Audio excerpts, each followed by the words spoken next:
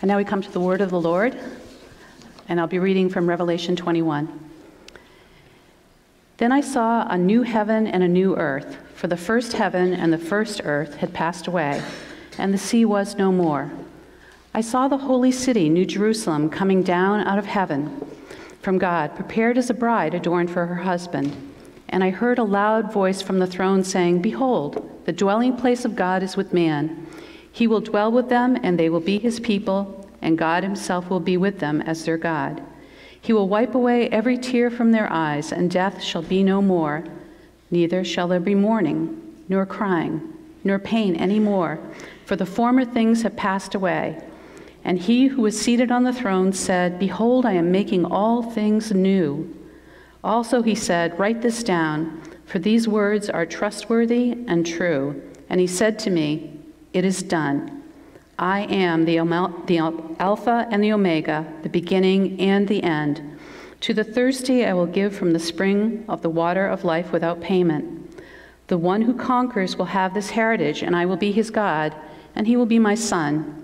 But as for the cowardly, the faithless, the detestable, as for the murderers, the sexually immoral, sorcerers, idolaters, and all liars, their portion will be in the lake that burns with fire and sulfur, which is the second death." Then came one of the seven angels who had the seven bowls full of the seven last plagues, and spoke to me, saying, "Come, I will show you the bride, the wife of the Lamb." And he carried me away in the Spirit to a great high mountain, and showed me the holy city Jerusalem coming down out of heaven from God, having the glory of God, its radiance like a most rare jewel, like a jasper, clear as crystal.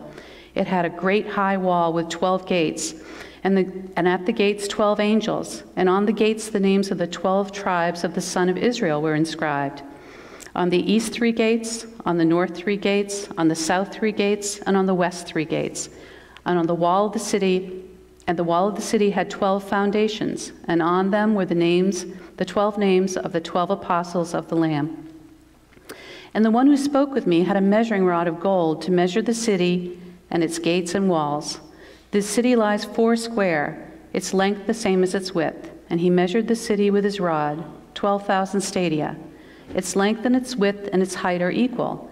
He also measured its wall, 144 cubits by human measurement, which is also an angel's measurement. The wall was built of jasper, while the city was pure gold, like clear glass. The foundations of the wall of the city were adorned with every kind of jewel.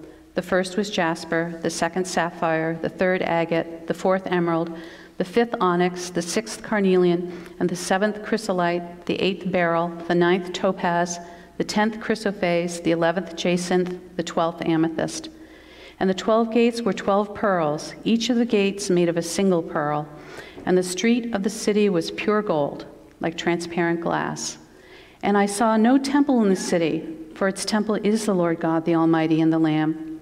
And the city has no need of sun or moon to shine on it, for the glory of God gives it light, and its lamp is the Lamb.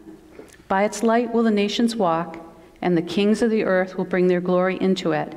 And its gates will never be shut by day, and there will be no night there. They will bring into it the glory and the honor of the nations, but nothing unclean will ever enter it, nor anyone who has done what is detestable or false, but only those who are written in the Lamb's book of life. This is the word of the Lord. Praise be to Christ. I don't know if she could have done a better job with those jewels. I don't know if it was possible. That was fantastic. Thank you, Beth. My first memory of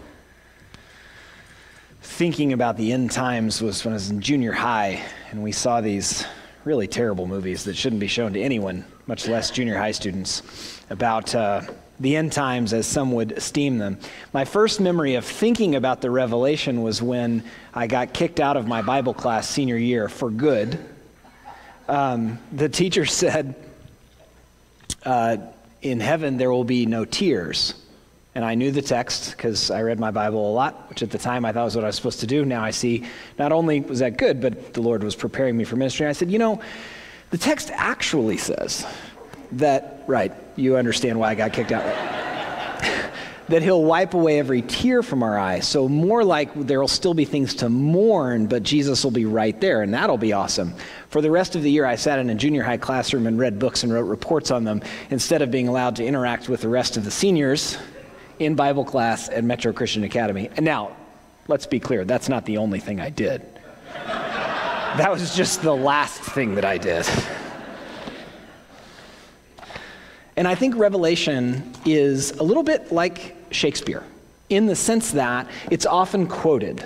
It's a venerated part of the scriptures, perhaps painted as often as anything in the scriptures are painted. And yet most of the time it's taken a little bit out of context, or at least just pieces of it are taken out and focused on. And we don't focus on the whole thing. Even here at the beautiful ending of the book, which is really more about a beginning of God's presence being fully on earth, there's still challenging stuff in the book, and I love this about the book. I'm coming to love it.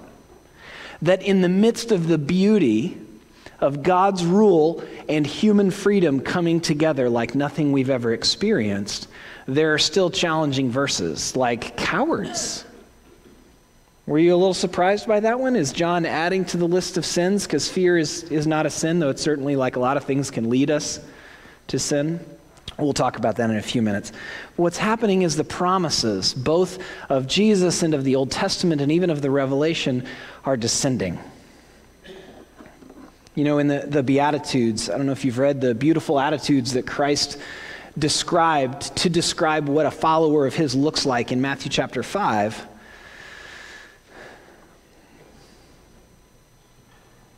The Beatitudes that Jesus describes in Matthew chapter 5 are challenging because some of the truth and the promise of them we experience now, and some of the reward that Jesus describes we receive later, right? I don't know if you've read Matthew chapter 5 before, but Jesus speaks about what a follower looks like. Blessed are the meek, for they will inherit the earth. Blessed are those who hunger and thirst after righteousness. Blessed are the poor in spirit. And we don't think that's blessed. We think other things are blessed. But this is where Jesus is encouragingly, in an encouraging way, challenging to us. This is when those promises become fully realized. It is a blessing for you and for me today when the Lord grants us meek, which isn't weak, by the way. Meek is knowledge of our need. When we're aware, as the Revelation would say in chapter 21, that we are thirsty and that Jesus gives us water freely, not through our own merit. But Revelation 21 is the picture of those promises descending and then being fully realized. And we're waiting for them. We're waiting for the time that we understand the beautiful attitudes that Jesus described in chapter 5. And the conflicts that Revelation presents to us. You know, it presents to us all the beauty of the picture from the supernatural realm of what it's like to follow Christ. It also shows us what it's like to follow the beast. It shows us the beauty of the holy city, which is all that the city of man, Babylon, could never be. It shows us the beauty of the lion who is the lamb and the viciousness of the dragon. And yet we're waiting, right? We're waiting to understand what it means in a spiritual way to have been blessed by being poor in spirit. Blessed are those who mourn. Doesn't feel like a blessing, for they shall be comforted. When? When will we be comforted? Well, in this life, some we receive the Holy Spirit and the life that is the new heart of those who receive the gospel of Jesus, but not fully. Blessed are the meek, for they shall inherit the earth. When? Here in Revelation 21, when all of the nations will come into the city for the healing of the whole world. Blessed are those who hunger and thirst for righteousness, for they shall be satisfied. When? Here in Revelation 21 and then in 22. Blessed are the merciful, for they shall receive mercy. Our world does not do that. When we have been led to be merciful, I think we receive some of the reward. Reward is a word that often sounds challenging or a little off if grace is free, and yet Jesus was very comfortable telling us that the with God life is worth it in this life and in the next. Blessed are the pure in heart, for they shall see God. When? When his presence fills the earth and his rule and human freedom are together because the presence of sin and death has been fully removed.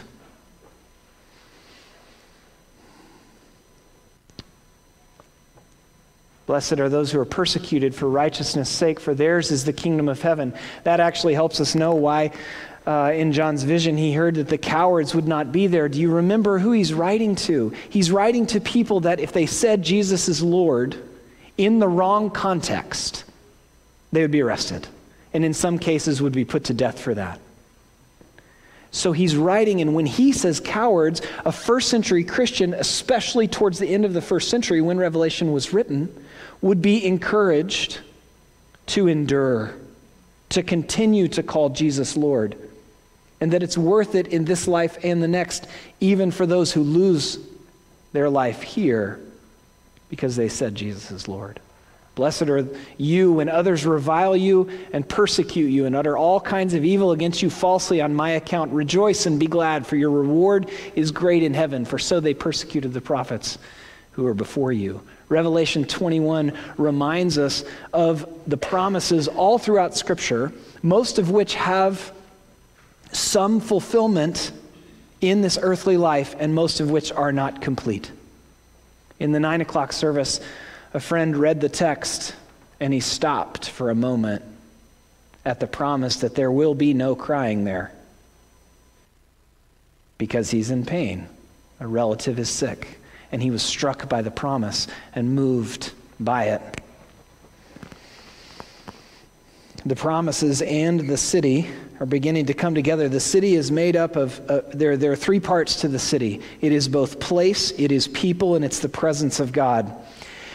And this is where what I'm coming to love about the Revelation is the tension. So this very challenging description, except for sorcery. I feel like sorcery is not a big deal in the 21st century, but all the other descriptions of those who will not be in the city is challenging to us. And at the same time, the vision of who's going to be in the city is expansive.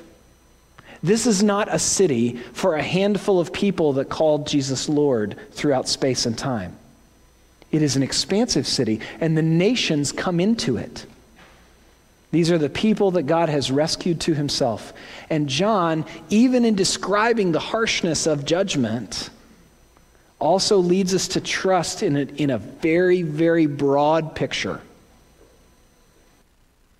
The people that will be there. It is also a place that is for the nations to heal. And for those of you that are math people and physics people, and those of you that quickly in your head realized how high up the city would have to be, and you'd be like, I don't know if the air would be breathable up there. Like, it's okay. The city is not, John had no interest in making the city make mathematical sense. So if you're a little frustrated with him, that's okay. But isn't it fun to know that in addition to the English system and the metric system, we also have the angelic system for measurement? That's kind of fun to know. Things could be even more complicated in the new heavens and the new earth. John was so amazed at the immensity of what he was seeing. You know, some of the most dramatic pictures from the Revelation, John has to be taken in the Spirit by an angel. I don't know why I'm doing this. I don't imagine they grabbed him, but John was taken by the Spirit to places where he could see the vision clearly. He, like us, he saw the beauty of earthly cities, and so the angel had to take him away to show him that earthly cities also oppress people and harm them by the virtue of simply the fact that when people come together, being so prone to sinfulness, we marginalize and harm one another. Similarly, the angel has to take him in the Spirit so that he can see heaven and earth collide and become new. The city is a place. John was amazed at the immensity and the beauty of it. And it is also a people. These are those with the mark. Revelation presents two marks, and everybody gets one of them.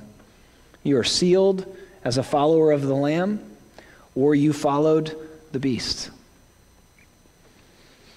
These are the people with the beautiful attitudes of faith that did not enjoy throughout their life the full promises of the Beatitudes. Because Jesus can say, because he's Jesus, blessed are you when people persecute and revile you. Rejoice. We don't feel like rejoicing.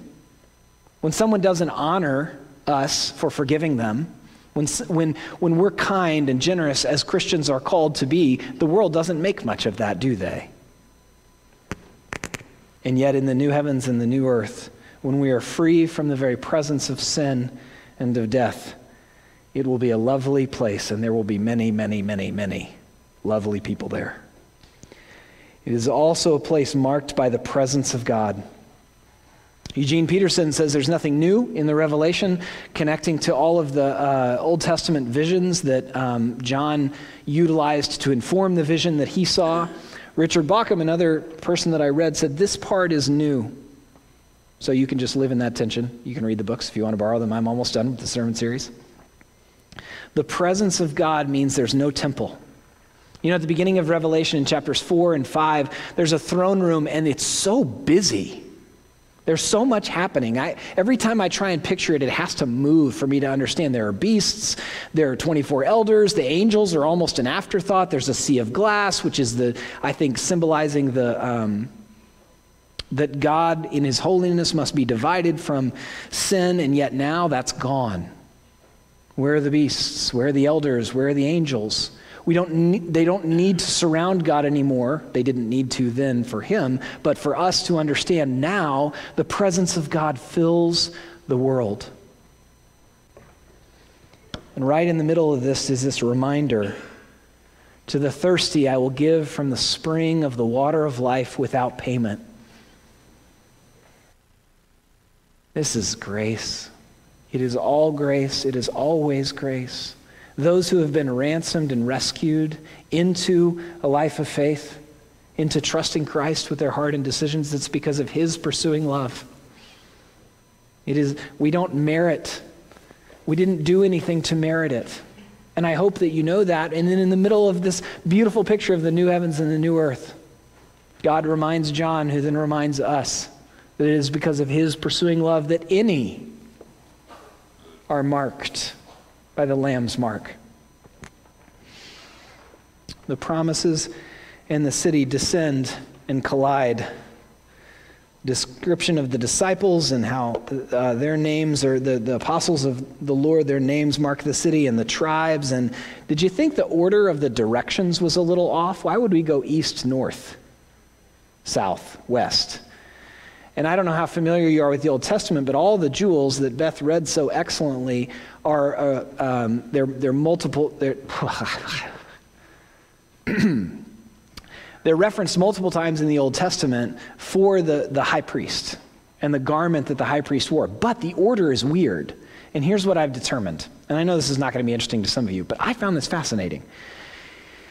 If John had utilized the order given in Exodus, it would have reminded people of the signs of astrology.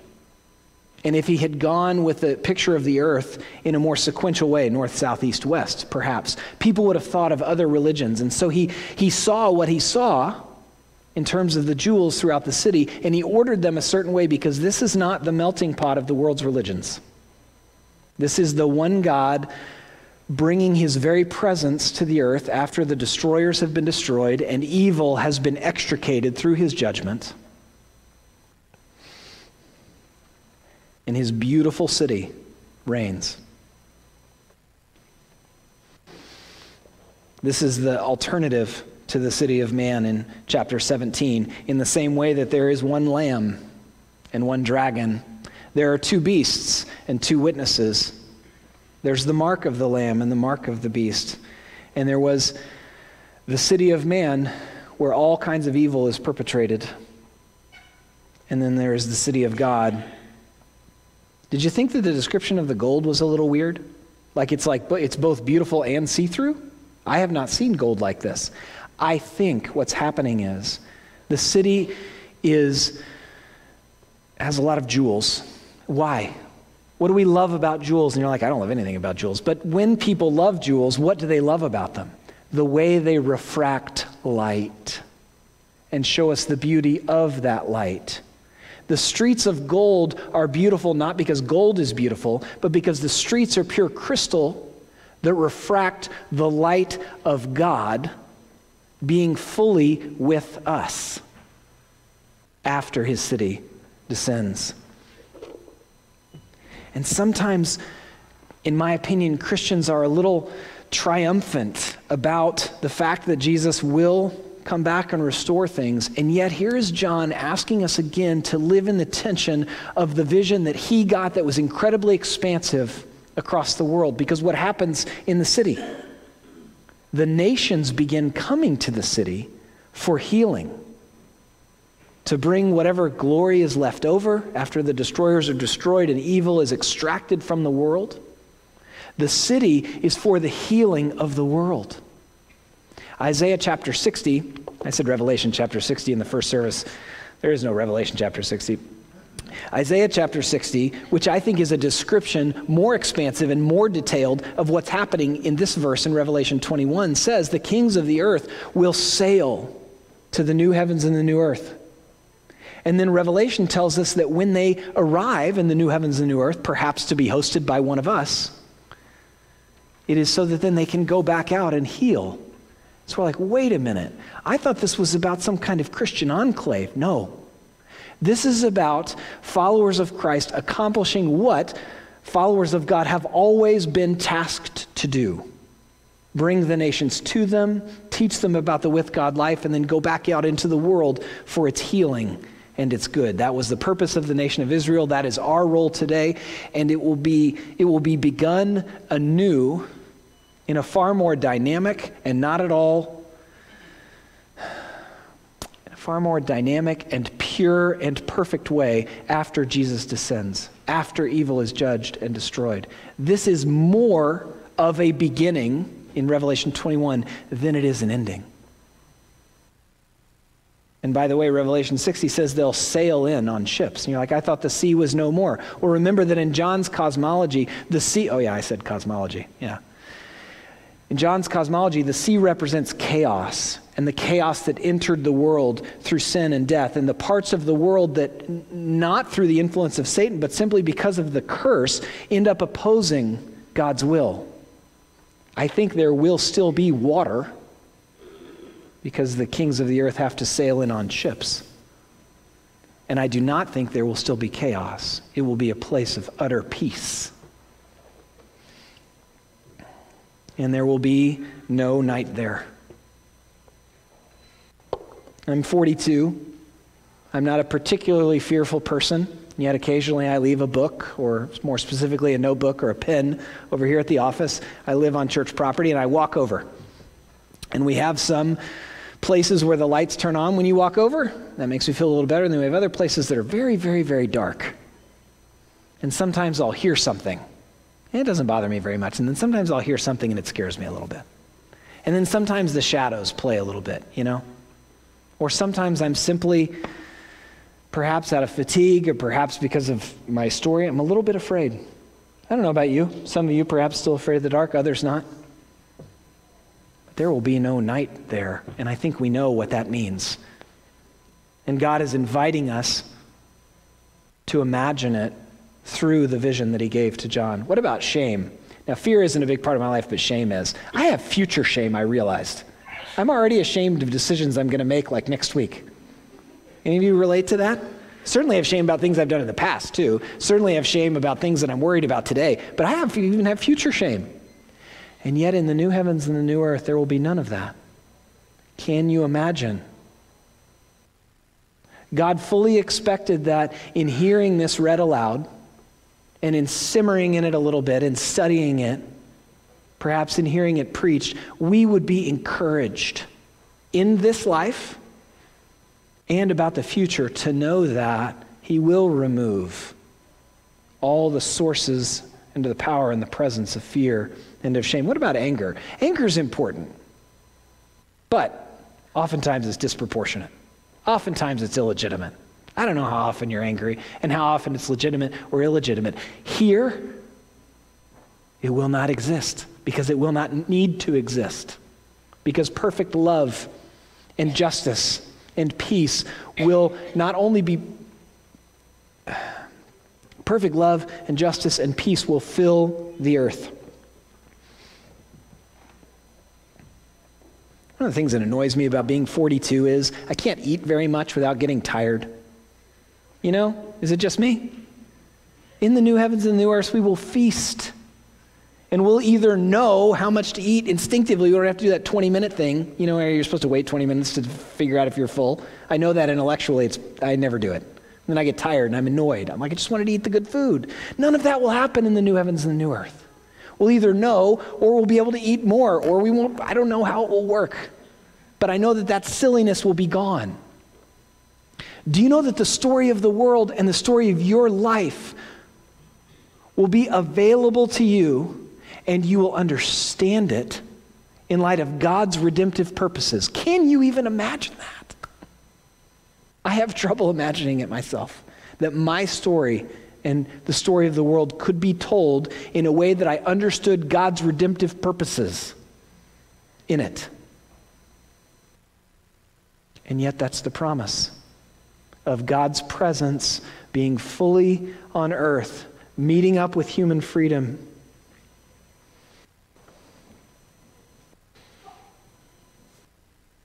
And there is no temple there, because the most wonderful part of the promise is getting to be with God in ways we can see and sense and understand at all times, entirely free from shame, anger, fear, death, disease.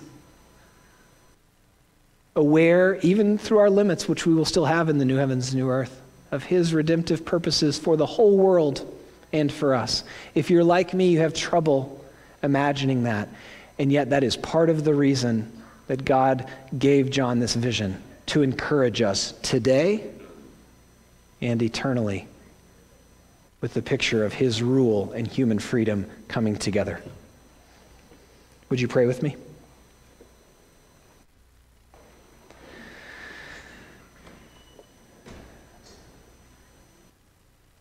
Jesus, in our best Christmas hymns, we praise you for becoming flesh, and we ask you to wait not a moment longer to return. We are so thankful that you have rescued us, and yet we long to experience that rescue moment by moment without temptation or evil or sin or death. We thank you, Lord, for the image that you gave, the vision that you gave to John. And yet in the meantime, until you return, we need you, Holy Spirit, to give us strength to endure, strength to worship you and not anything else, strength to love the neighbors that you've put into our lives. Amen.